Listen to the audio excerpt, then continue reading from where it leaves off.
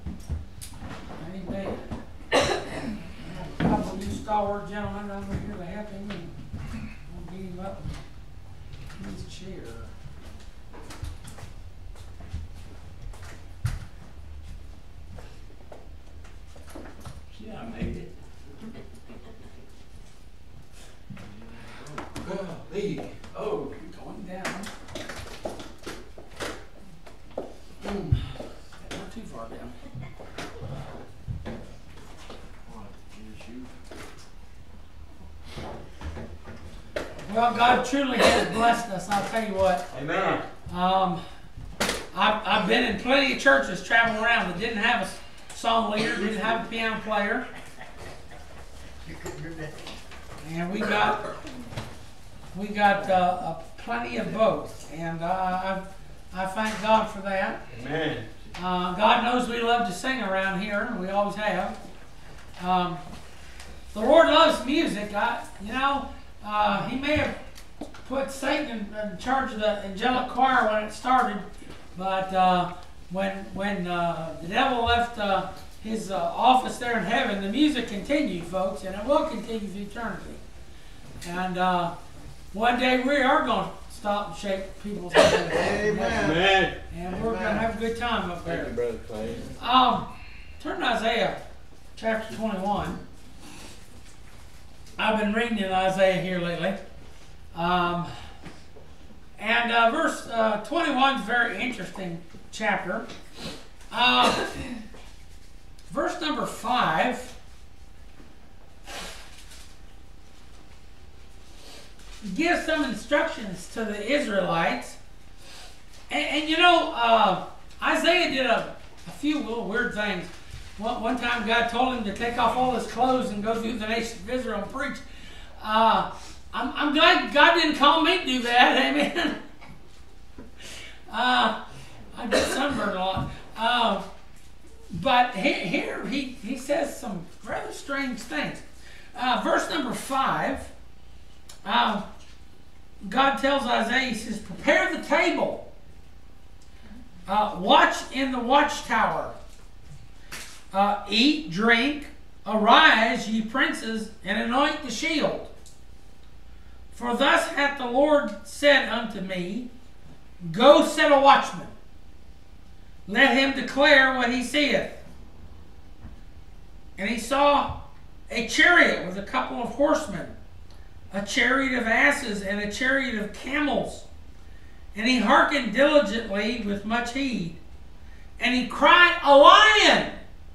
My Lord, I stand continually upon the watchtower in the daytime, and I am set in my ward whole nights. And behold, there cometh a chariot of men with a couple of horsemen. And he answered and said, Babylon is fallen, and all graven images of their gods he hath broken unto the ground. O my threshing and the corn of my floor, which I have heard of the Lord of hosts, the God of Israel, have I declared unto you. Heavenly Father, help us to see what the watchman saw. In Jesus' name we pray. Amen. Now this is a very strange passage. Verse 5 and 6, it basically sets some watchmen up, and they're supposed to be looking for stuff. And then he wants this watchman to tell what he sees. And I'm going to preach about what he sees. Now, this led me to a very strange thing, looking this stuff up on the internet, just for the fun of it. Sometimes I tell Wikipedia, I type in what I'm preaching on, and weird stuff comes up. So I type watchman in to the internet, and you know what came up? Smokey the Bear. Smokey the Bear. Remember Smokey the Bear? They don't have Smokey the Bear much anymore. But when I was a kid, they had posters everywhere in school, and Smokey the Bear said, only you can prevent a forest fire. Yep. And he was kind of like the advertising icon of the U.S. Forest Service. They had a wildfire prevention campaign. It was the longest running public service announcement campaign in U.S. history. It ran decades. I guess they still do Smokey the Bear somewhere. The Ad Council, the Forest Service, the National Association of State Foresters, partnership together, they paid an ad agency to create this character, Smokey the Bear. Now, everybody knows that in the 40s, they rescued a little bear cub from some wildfire out west, and of course the firemen took the little cub in and they named him Smokey. And they eventually grew up, and they kept him in a cage when he got real big, and he lived for decades, and people would come by and see Smokey the Bear. And so one day somebody said, well, why don't we have a campaign, and we'll tell them Smokey told them, you know, not to have forest fires. And so that's what they did. And I imagine it was effective. My parents smoked years and years and years ago, and they quit, thank God. But I remember we would go camping, and Daddy would be smoking a thing, and he would get ready to, you know, flick the cigarette off in the woods, and I would turn and say, Daddy, only you can prevent a forest fire. And he would stub it out and put it somewhere in the can or something and throw it in the trash. So it was very effective. They brainwashed everybody. But what it was to get the American people to watch that they didn't start fires, and watch other people to make sure they didn't start fires. Because there are certain times a year out in those big, huge forests out west that things are bone dry, and if we're not careful, you know, they'll have the whole place burning down. Now, sometimes it's beneficial, believe it or not, because it burns all the undergrowth off and it doesn't really hurt those big tall trees they have there. But still, there's some things that you just don't want to burn down. They took a survey in 2021 of campers and people that did outdoor recreational things like boaters and things, and they asked them. They had several images of things, and they asked them if they recognized any of the things. 80% of all the people they surveyed recognized who Smokey the Bear was, and he hadn't been active for a long time at that point. So, Christian, God has made us a watchman over people's souls. And we need to become a good watchman. And there's some things we need to watch and watch out for. Because, you know, there are things out there that want to stop you, things that want to harm the church, things that want to stop the church, stop the gospel, certainly stop gospel preaching. And we need to watch those things. First of all, one of the things that you need to look for is found in verse number 7, and it talks about all these chariots. Well, I don't know if you know it or not, but when the automobile was first invented, people called it the motorized chariot. And so you can apply it to that. And I want to say, you need to watch out for the traffic. You say, well, that's kind of... No, even in those days, you had things trundling up and down the roads. And back in Isaiah's day, certainly in the Roman Empire, the Romans, one of the best things they did was they built roads everywhere.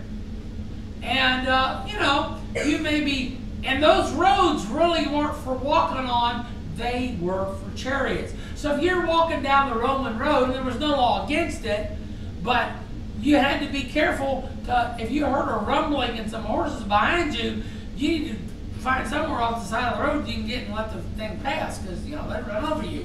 Because it was their road. They could do anything they wanted to.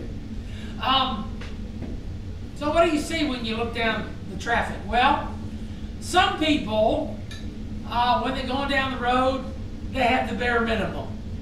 You know, they have a little car. It's not very big. They couldn't, you know, haul their furniture in it to move, or they barely make it to the grocery store and have enough room to put their groceries in. Usually it's single people. They don't have any kids, you know. They may have a girlfriend or a boyfriend. They may tote them around.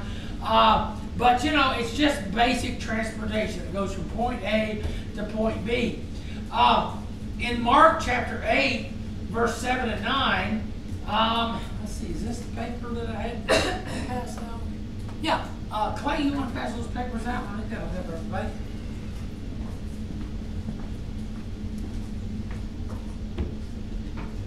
It's been a busy week, guys. I've got another busy week coming. I'm going to try to print Brother Demopoulos 30,000 Ukrainian tracts, and that's takes some time. And I've got a lot on my mind, unfortunately. All right. You see there, under Introduction 1 and A, it says Mark 8, 7 and 9. And they had a few small fishes, and he blessed and commanded to set them also before them.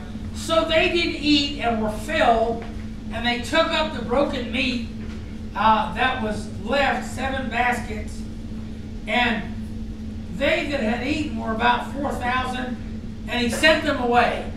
Now, so why'd you read all that? For the last little bit, he sent them away. Can you imagine what the roads were like after he got feeding all those people? He sent them back to their house. I'd hate to have been someone in a hurry trying to travel somewhere with all those people going every which way, because that's a lot of people.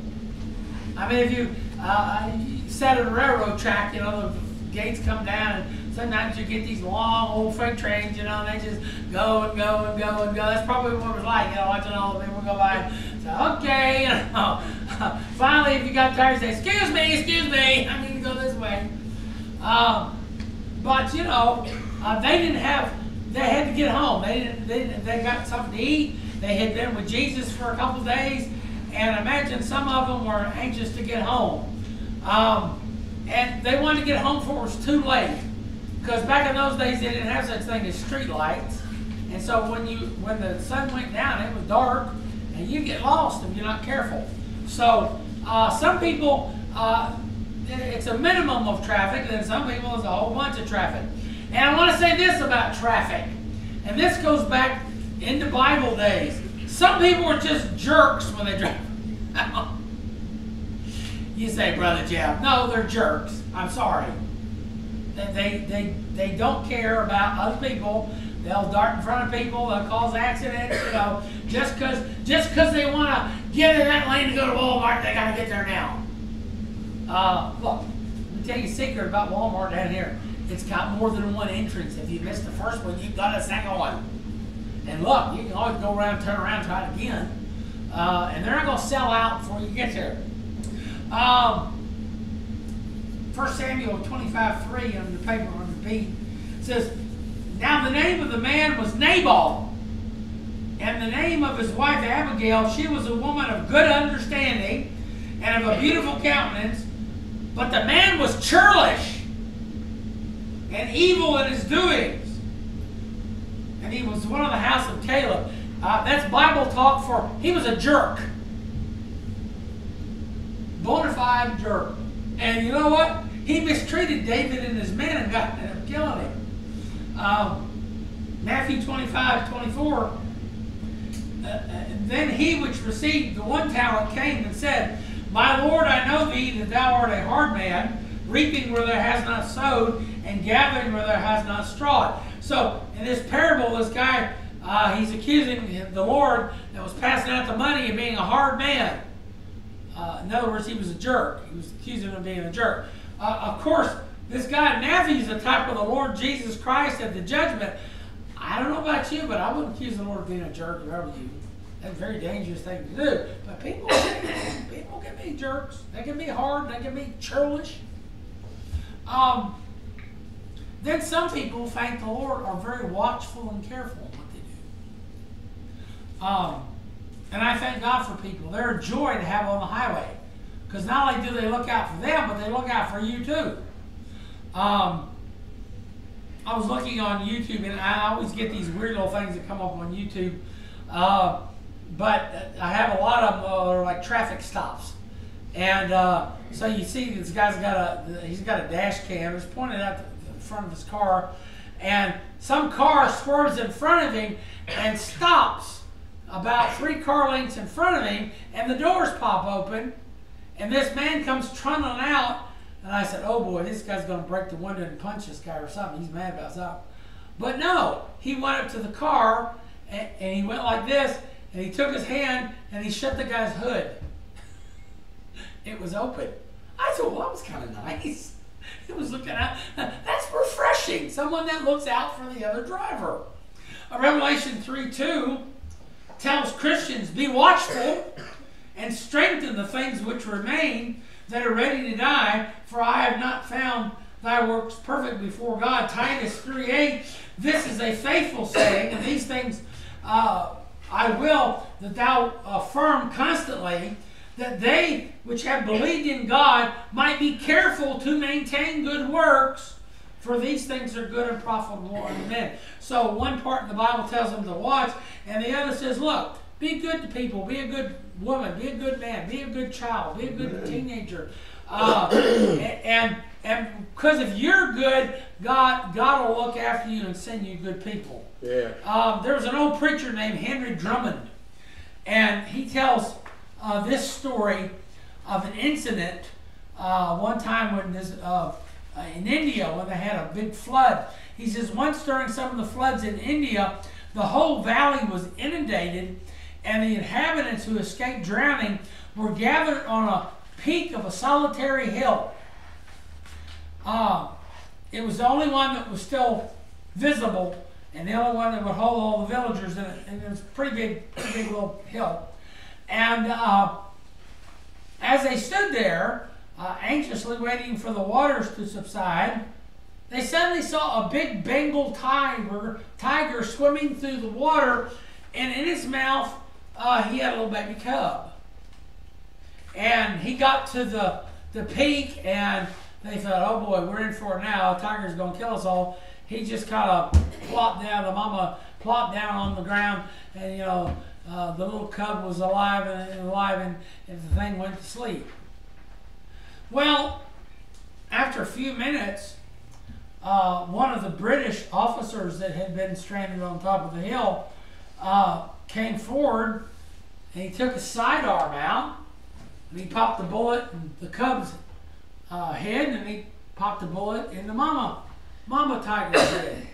And the people were upset. So why in the world did you do that? And he said, well, I'll tell you. Right now, this tiger is tired, and all it wanted was to save it and its cub's life. But if it gets enough rest and gets up on its 4 feet and the cub's okay, guess what? You're going to be the next meal.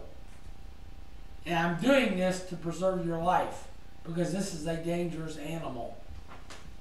And Henry Drummond was making this point. Look, sometimes the devil makes stuff that looks harmless.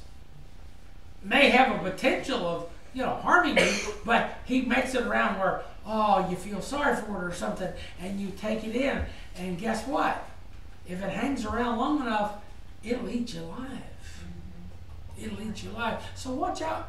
Watch out for the traffic, whether it's a car or a swimming tiger. Then in verse number 8, said, and he cried, a lion. Not only do we watch out for the traffic, but you need to watch out for the lion. Now we know who the lion is, don't we? Let me tell you something about lions. Lions come in the dark places. You won't get attacked in the middle of a field where there's no trees and no grass on the savanna plains of Africa.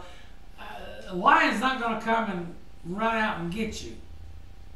But if you go over by, let's say there's a little outcropping of rock somewhere, and there's a little thing of trees, like an oasis, and you go over there to, maybe there's a little spring and you're getting a drink of water and to find a shady spot, that's where you got to be careful because that's where the lions hide. And they're waiting there in the dark to come out and get you. Psalm 10 verse 9 says, he lieth in wait secretly as a lion in his den. The den is a dark place. He lieth in wait to catch the poor. He doth catch the poor when he draweth them into his net. A lion's a very sneaky animal. He hunts, but he hunts by getting his prey to come too close and get in where he can get them. That's how the devil gets people. He gets them in close somewhere where he can get them. Lamentations chapter 3 verse 10 says he was unto me as a bear lying in wait, and as a lion in the secret places. So it's well documented in the Bible that lions, they stick around in the dark so they can get people. And you know what they're after in the Bible a lot of times? They're after the flock. They're after the sheep. And we're God's flock. The devil is after us. He is, 1 Samuel 17 verse 34, David said unto Saul, thy servant kept his father's sheep, and there came a lion and a bear and took a lamb out of the flock. So here a bear and a lion are working together, and they're trying to get the poor little baby sheep because maybe they don't know what's going on. And by the time they figure out and start running, then they're got. The rest of the sheep been around a while. They have sense enough to get away. But he comes after the young ones in the flock and the weak ones in the flock and the sick ones in the flock because they have a hard time running. So this is why we have to be spiritually fit.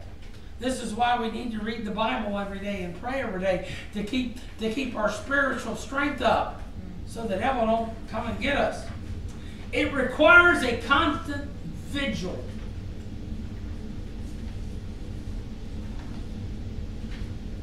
In Martin Luther's hymn, A Mighty Fortress is Our God, The third verse says this. It says, and though the world with devils filled should threaten to undo us, we will not fear, for God hath will his truth to triumph through us. The prince of darkness grim, we tremble not for him. His rage we can endure, for lo, his doom is sure. One little word fell him. And that word comes from the Lord Jesus Christ. He's going to conquer the devil one day. But right now, he's still going about. Remember 1 Peter chapter 5, verse 8? Be sober, be vigilant, because your adversary, the devil, as a roaring lion, walketh about, seeking whom he may devour. So watch out for the traffic. Watch out for the lion. And then there's something that's good we need to watch out for. This is why you ought to read the Bible every day, because if you don't know these things exist, you can't watch out for it. Watch out for the fulfillment of God's Word. There in chapter 9, he talks about Babylon falling. Well, at the time Isaiah wrote this, this was about a couple hundred years before Babylon finally came down. So you see that, or at least 100 years before, God knew what he was going to do to that city and that empire and that form of government. And he sent the prophets to tell people there in Isaiah's time that, yeah, Babylon may come and they may conquer you and they may take you away, but God is going to conquer them. And look, the devil may come and he may get you and beat you in a battle or two. You may get run over in the traffic of this world, spiritually speaking, but one of these days, God is going to be the winner. And you have to keep that in mind. 1 Peter 3, or 2 Peter 3, rather. 3 verse 11. Seeing then that all these things shall be dissolved, what manner of persons ought ye to be in all holy conversation and godliness, looking for and hastening unto the coming of the day of God, wherein the heavens being on fire shall be dissolved, and the elements shall melt with a fervent heat. Nevertheless, we, according to his promise, look for new heavens and a new earth, wherein dwelleth righteousness. James chapter 5 verse 8 says, be ye also patient, establish your hearts, for the coming of the Lord draweth nigh. You got all kinds of Bible promises in the Old and New Testament about Jesus' coming. I know it's been 2,000 years. I know I've been waiting my whole life, but I'm still waiting. I'm still looking every day for the Lord to come back and get us. Why? He promised. Amen. I haven't had him break a promise yet. Amen. This same verse in Peter, notice I just repeated it. Some things are going. You know, they've been around a long time, but God's going to get rid of them. That's a good thing. I went to the store yesterday, and I bought me a couple cans of wasp spray. Last week, I had 2 or 3 big nests right there at the front door of my house. And so I had some of that stuff. So I opened the side door and I snuck around the side of the house and I sprayed the guts out of that can. There was no more left when I got done. I came out the next day and there was nothing but dead wasps laying everywhere. So I knocked them down with my cane and swept them off into the yard. So I came out the other day and I looked around the porch. Sure enough, there was some more waspies. And we went down the other day, Wednesday night, or was it last Sunday night? I don't remember. There was a big thing down by the print shop. Big old thing. And we sprayed some of that stuff we got back there. And there was a bunch of waspies on the ground, but they built another one. Persistent little boogers. But one of these days, stuff like that's going to go. All the health problems we have are going to go. all the evil, wretched, wicked things that you see in this world, they're going to go. They're going to go. People are going to beat their swords into plowshares, and God's going to bring peace on the earth for 1,000 years, and then He's going to burn the place out and start over again with new stuff. I wonder what the new stuff will be like. Will it be like the old stuff? Well, we don't know. But some things are going to just have to go. And you know, there's some things in your life that just have to go. You know that? And some of these things are going to go away for good. Absolutely never coming back again. 2 Thessalonians 2, 7 and 8. For the mystery of iniquity doth already work. Only who now letteth will let until he be taken out of the way. And then shall that wicked be revealed, whom the Lord shall consume with the spirit of his mouth, and shall destroy with the brightness of his coming. The devil's going to be going for good one day. Hallelujah, hallelujah, hallelujah. 2 Peter 3, verse 10. Now we're going to back up a verse that we already read. But the day of the Lord will come as a thief in the night, in the which the heavens shall pass away with a great noise, and the elements shall melt with fervent heat. The earth also and the works that are therein shall be burnt up. Seeing then that all these things shall be dissolved, what manner of persons ought we to be in all holy conversation and godliness?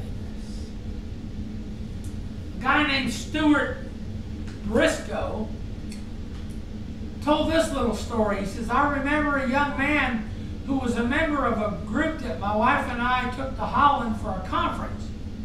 He had a problem with smoking. Every evening he used to go along to a quiet canal so he could have his cigarette in the evening. This was a Christian conference. So this guy had a smoking problem. The boy was absolutely addicted, and he had been since he was 12 years old smoking cigarettes. In fact, he had smoked so heavily that he had to manufacture his own supply. So not only was he smoking, but he was rolling them. One night I talked to the group about the words of Jesus that stated, ye shall know the truth, and the truth shall set you free, in John 8:32. Then I showed that when the Lord said the truth shall be emancipating, he was referring to himself, for he added, so if the Son set you free, you shall be free indeed. Obviously, he was using the term truth as a description of himself. Of course, Jesus said, I'm the way, the truth, and the life. I tried to show the young people that I was talking to that whatever was binding them in their Christian experience, the Lord, through his indwelling life, could and would set them free. Unbeknownst to me, this hungry little smoking boy, listen, he was hungry to be rid of the habit that he had had most of his life. He heard that a Christian and a person who had power greater than any other power was within him. Therefore, he knew that he could claim to be a Christian, and he also had to claim power over this thing that he was addicted to. So he evaluated his life and his spiritual condition and knew that some things had to go. As usual, he went to the canal that evening where he used to smoke. For the first time, he went there longing to be set free. He did an unusual thing. He took out all his cigarettes, and one by one he threw them into the canal. Then he threw the rolling papers, and he threw the stuff that he used to make the cigarettes, and they floated down. And each cigarette that he would throw, he would say, if the Son set you free, you shall be free indeed. If the Son set you free, you shall be free indeed. And God gave him the victory then and there. Naturally, he had other problems to overcome, but this man testified that this fellow had a new strength and a new purpose in his life, and he turned out to be a great witness for the Lord Jesus Christ. And I've heard these kind of stories all my Christian life. God can set you free of stuff. Amen. And we need to watch for that. In conclusion, on your paper, 1 Peter 24/7, but the end of all things is at hand. Be ye therefore sober and watch unto prayer. Every head bowed and every eye closed, please. Now, everybody has problems. Everybody has stuff that they have to face every day. Some people it's some habit, some people it's some condition, some people are fighting their health problems, some people are dealing with family issues, some people are, they have all kinds of things come into their life. But this morning, God told us to get in the watchtower and watch out. And God will send you deliverance. If the Son set you free, ye shall be free indeed. So this morning, what's bugging you? What's causing you pain?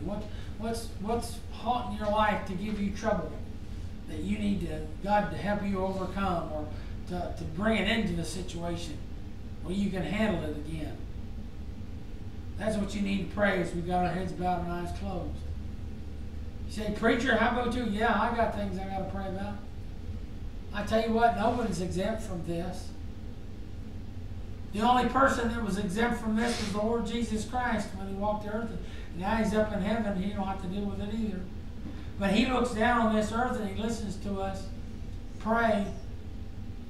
And we need to bring those things to the Lord in prayer. Now, we're going to go to heaven one day, and all these things that we have to deal with are going to pass away. But right now, we still got to deal with them. So we're going to take a few seconds here, a few moments, and I want you to pray to the Lord and ask him to help you with the problems and things that you're concerned about, because he will listen. Let's pray.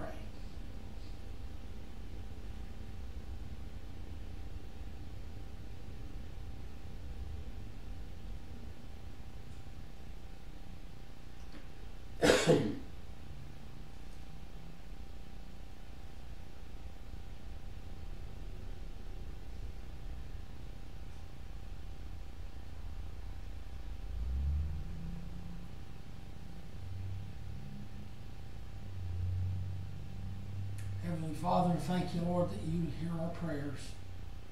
You said, come unto me and I'll give you rest. Lord, I pray you just help us to rest in you. Thank you for the congregation this morning. God, I pray you help the ones that aren't here this morning, that they'd like to be here. Then there are some people that don't really care if they're here or not. And Lord, you need to help them to want to come to church. Lord, we miss their fellowship. We love them in the Lord. Help them to realize that. And God, I pray that they'll come to church. And Lord, they can get a blessing here if they'll come. And Lord, all these things we've offered up in prayer this morning, I pray you'll take care of them, Lord, and to set us free from them. Lord, come back and get us. That would be the greatest setting free that I can imagine. But if you leave us here, God, please help us. In Jesus' name we pray. Amen. Thank you all for coming this morning.